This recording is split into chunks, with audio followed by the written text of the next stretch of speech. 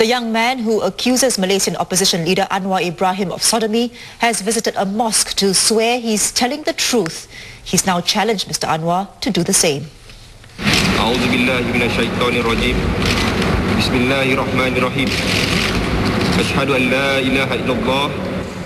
This is the first television footage of Muhammad Saiful Buhari Azlan, who is at the center of the storm. He was seen swearing on the Quran at a mosque in Kuala Lumpur that the sodomy had taken place.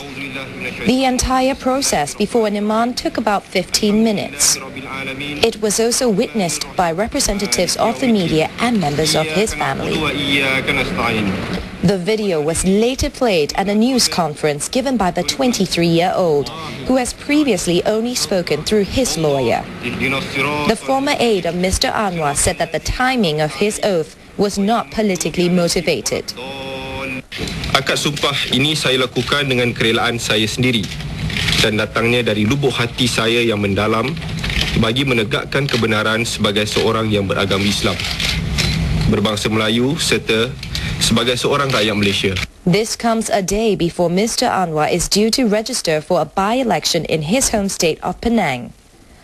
The 23-year-old also denied that he had a romantic relationship with Mr. Anwar.